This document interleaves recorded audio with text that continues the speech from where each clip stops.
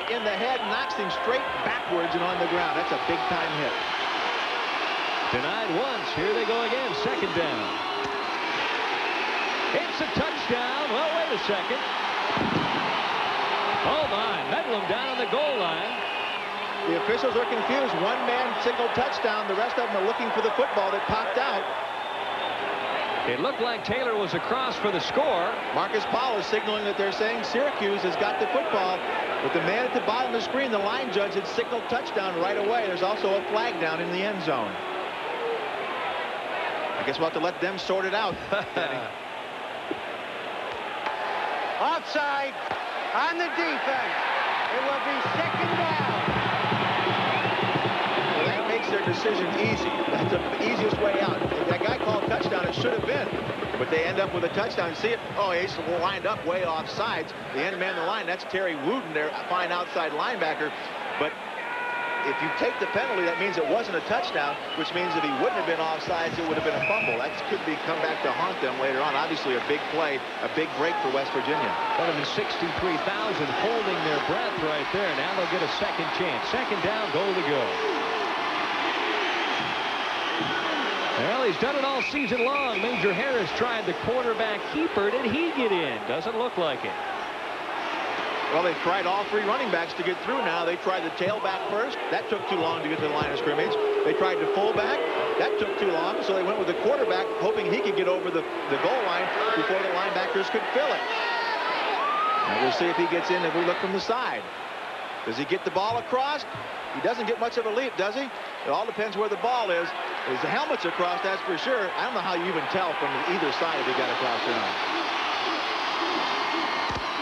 Third time the charm, yes it is. Taylor takes it over and the Mountaineers are on top. They made him earn that yard, I'll tell you that.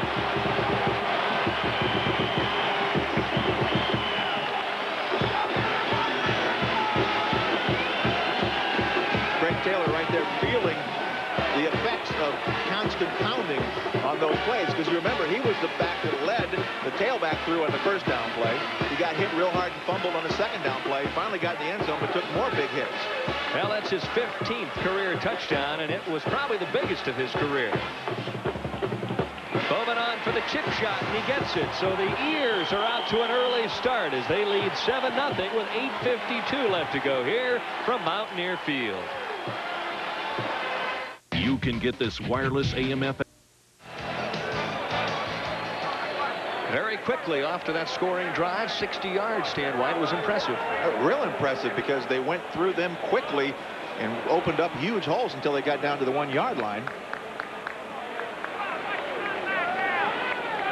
There you see the two deep guys, but before we get to that, let's take a look at that scoring drive. 60 yards, they ran every play. And 11 is a little bit deceiving because it took 3 or 4 to get in from the 1. So, as we say, they went down there real quickly, and it took a while to get in the end zone. But Syracuse has got to be saying, we've got to toughen up our first down defense especially.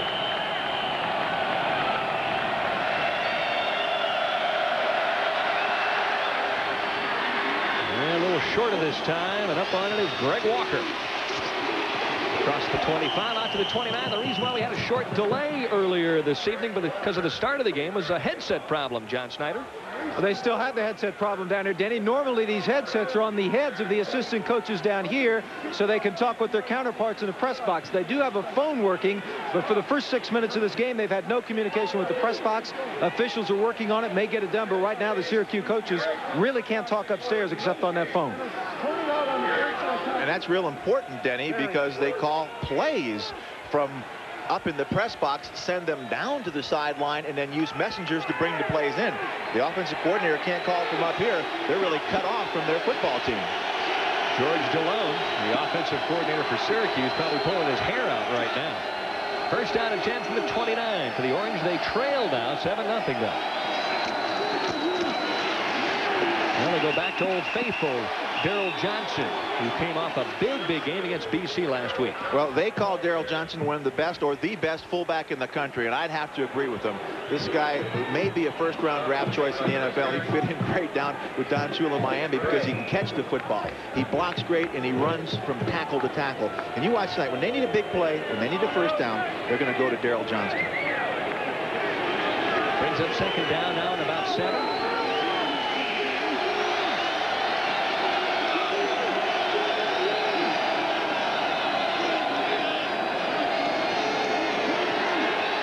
Wilcox going to look downfield and then swing it out to Drummond, who's got some running room. Up, slipped at about the 38-yard line. Could have picked up a few more yards, I think, but he went down because of the turf. No doubt that the thin film of moisture on this turf has made it slippery.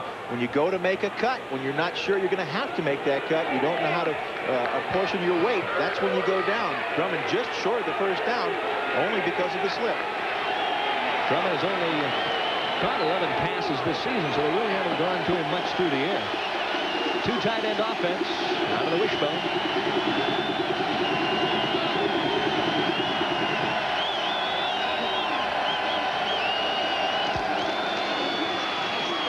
Johnson going to have enough, I think, for the first down as he's near the 40-yard line. Mike Fox out of Akron, Ohio, in on the tackle. Again, they went back to the wishbone, 2 tight end, short yardage offense, and again, when they need a big play, when they need to keep going, they go to Daryl Johnson.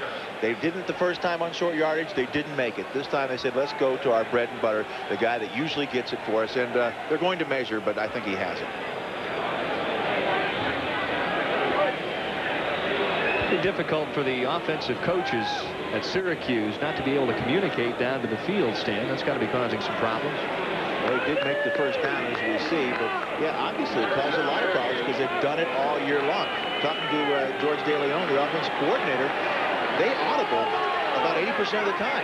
Now, some of those are insignificant audibles or small audibles, like changing which side, right or left, they're going to run the play, but still, if you don't have the proper play call, you don't have the sequence to audible from. This time it's Rob Moore split out to the left. Duval Glover flanked to the right. In the slot is Davis. He's moved all over the field. Little option football now. Michael Owens trying to turn the corner and does. Grabs a piece of it before he's shoved out of bounds at about the 46.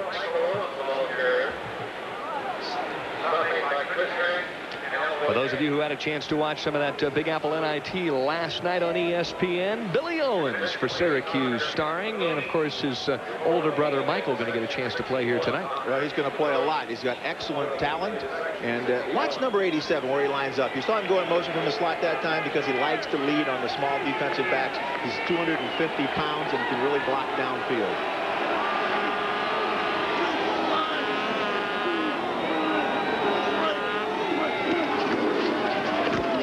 Once again, it's Owens. Cuts through a hole, keeps churning inside the 45, down to about the 43. Darrell Whitmore in on the tackle. A 10-yard gain that time for Michael Owens. This is one of the favorite plays of Syracuse. Watch number 62, the offensive right tackle. They start off to the right, and then see him pulling right there, right down the screen. It's almost a quick counter, because they don't actually counter with the back, but they run the off-tackle play and let him cut back into the counter following the pulling tackle. It's one of their favorite plays, and one that West Virginia was really worried about because he gets there so quickly that it can break on you. 1st and 10 for the Orange now. Mounting a drive. Play action, and there you see, back at the 45-yard line, Phil Cox's feet simply slipped right out from underneath, and he looks a little disgusted.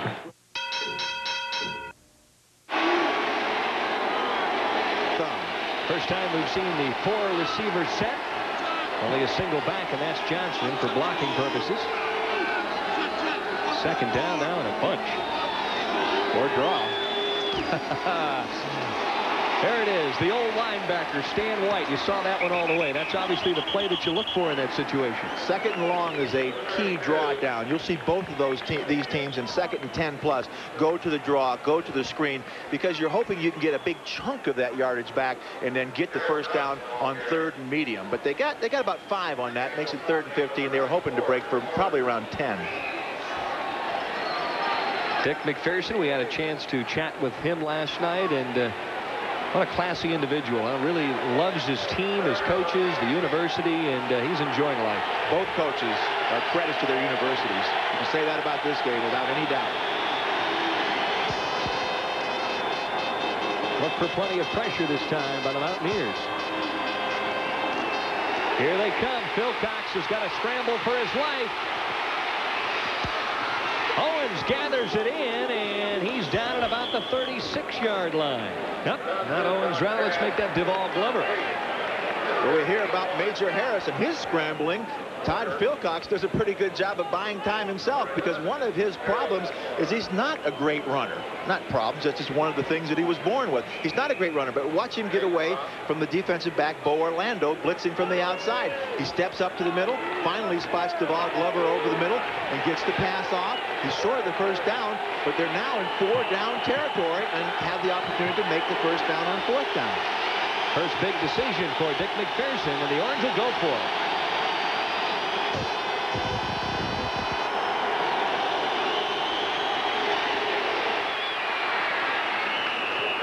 Oh my, what a play that time, turned in by Glover again.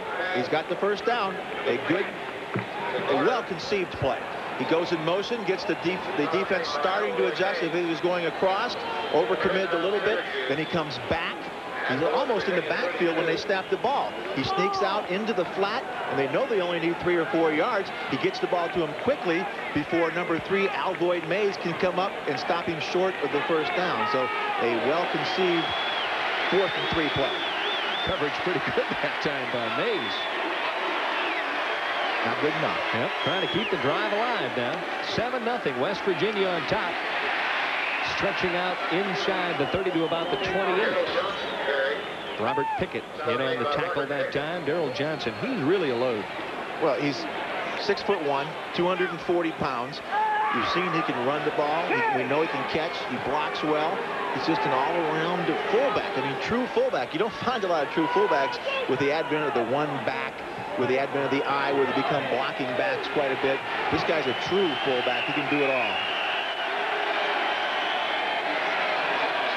Officials coming out to respot. Syracuse loses about a quarter of a line, or a yard, I should say. No lives on this field today, Danny. These guys are athletes. 2nd down now and 7. With 2:52 left to go here in the opening quarter.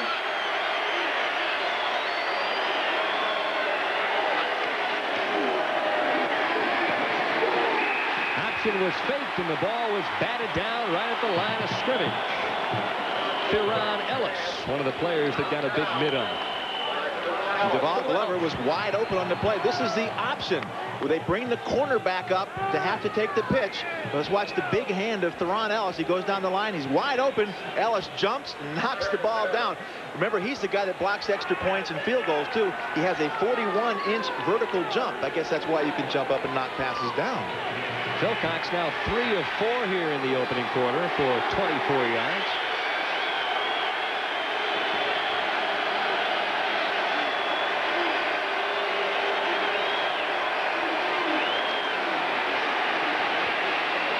Looking down the middle, he's going for it all, and off the shoulder pads of Rob Moore. I think they stopped the play before it even started, Denny. One of the back judge threw the flag. I think it was the 25-second clock had run out, so that play would have been null and void no matter what had happened, whether Moore had caught the ball or not, but he was wide open for the 6 points. Delay a game on the offense. We will add 5 seconds to the clock. It's amazing to me how much time that Philcox spends at the line of scrimmage, and as we talked to their offensive coordinator last night, he said that normally time will change probably 70 or 80% of the plays by the time he gets to the line of scrimmage. As we said before, yeah, some of those are small changes. Some of them completely from run to pass. Some of them they change the formation and have to shift around. And you're going to run out of time. But that time, I don't think that was a problem. I think he just wasn't watching. Now, West Virginia has put in their dime defense, mass substitutions. That's something that Bob Shaw, their new defensive coordinator, has brought with him from his pro experience. He brings in pass rush specialists. He brings in defensive backs, 6 of those. We'll see if it's effective here on 3rd and long. We need 11 for the first down.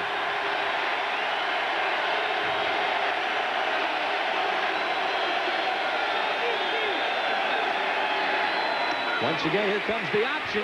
Nobody takes Philcox, and finally dragged down out of bounds at about the 22-yard line. And that's almost where the stick is, the 22-yard line for the first down. Again, a good call, an audible by Phil Cox at the line of scrimmage. If there's a weakness,